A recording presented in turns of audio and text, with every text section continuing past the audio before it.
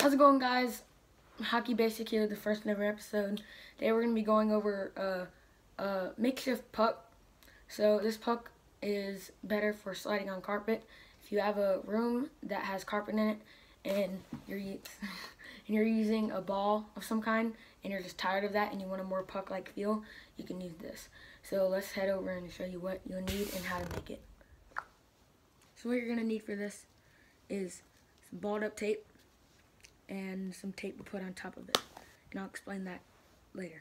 So what you want to first off to do, open the container, which is really difficult, and so not really, and then you just want to stuff your tape in there. It's a little hard at the first when you're doing it, just because one, tape's sticky, and two, it's a small container, and so you just want to stuff it right in there as much as you can, get it deep in there, and then you have another tape. And I wouldn't recommend just getting more tape, like tape off your roll, because that's a waste of tape. I would just get old tape, because I just re-tape my stick, and so it's not using a lot of tape. I just, yeah, you get it.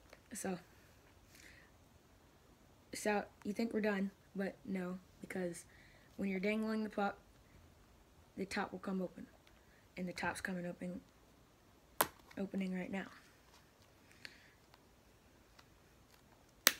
Get it close. Then you want to go ahead and put a strip of tape, strip of tape on the top of it, so it won't come open. And then to make it look even cooler, you want to put another thing across it, so it's like an X or like something like that. You can write your name on it, stuff like that. Pretty cool. And then that's pretty much it. I'm going to show an example of how stick handling it. That's pretty much it. A new video will come out. It'll either be a stick collection or a review of something.